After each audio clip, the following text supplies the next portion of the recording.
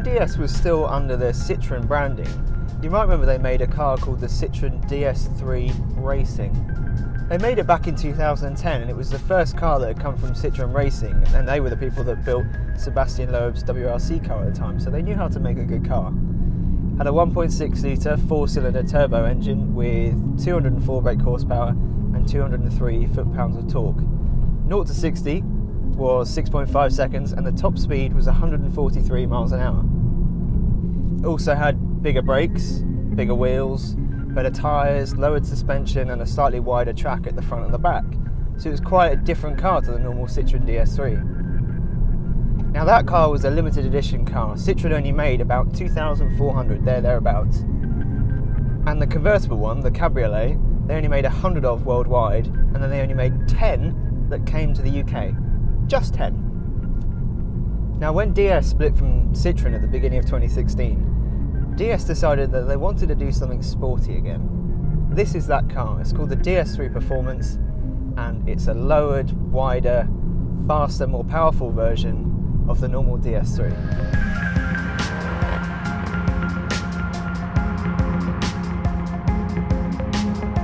So this car has a 1.6 litre 4-cylinder turbocharged engine, a bit like the one that was in the old Citroën DS3, but it's got 210 horsepower and 221 foot-pounds of torque.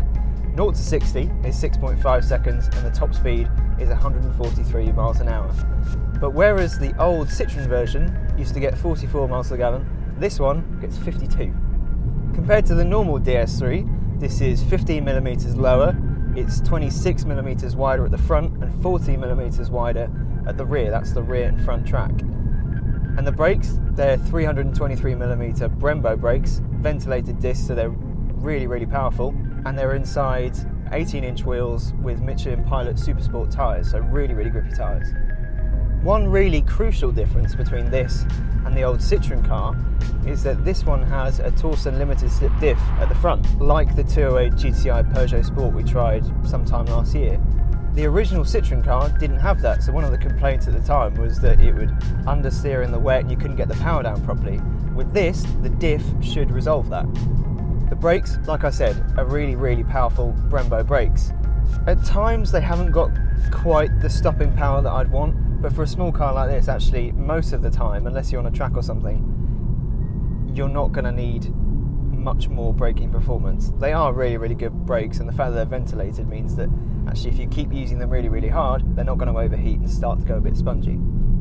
The gearbox is a 6-speed manual gearbox. There's no option to have an automatic or a DSG gearbox. A 6-speed manual is all you get. And for the most part, it's a really, really good gearbox actually. At times, I have struggled between second and third gear because it just doesn't always feel like you know what gear it's going to go into, but for the most part, it's a really, really good gearbox. The steering is really, really nice as well actually. Some higher speed corners, you start to, if you do a direction change, a quick direction change, the response isn't quite there in the way that you'd hope, but for the most part, it's a nice steering system and you know where the front tyres are going. The tyres have got loads and loads and loads of grip. It reminds me again of the 208 Peugeot Sport that we drove a few months ago. It was so pointy and so direct. It's got the same tyres and it's got that same diff, and the diff as well makes such a difference. In the wet, you start to put your foot down in a normal car without a diff, a powerful front-wheel drive car, and the wheels will just start to spin up.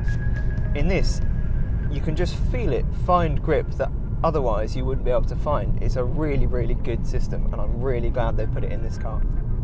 Then there's the engine. 210 horsepower, 221 foot-pounds of torque, and it is rather rapid. Some of the normal DS3s are fairly quick already. They'll kind of do mid-7s to 60.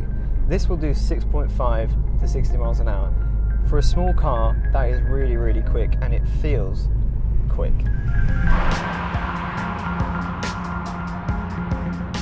You've got to wait a bit for the turbo to wake up, so at around 2,500 RPM is when it starts to get into its stride.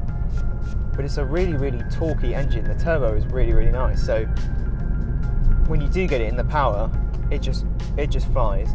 And particularly as well on the motorway, that torque is really, really useful. In 5th or 6th gear, you can just put your foot down and you can gently feel it surge and then really, really get into its stride.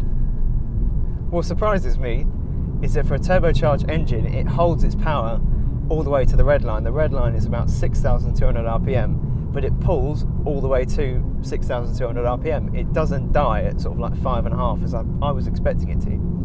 There aren't that many differences in terms of looks between the performance and the normal DS3. There's a special GT pack that gives you black wing mirrors, a black roof and black wheels, but you can just get it looking pretty much like a normal DS3. The only clue you might get are the fact that the tyres are quite a bit lower profile and there are a few little DS performance badges dotted around on the outside.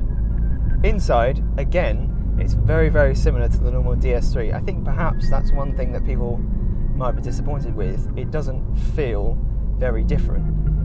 But the DS3's normal interior is a nice place to be anyway, so although it isn't that different, it's still a nice place to be. There's also real carbon fibre on the steering wheel.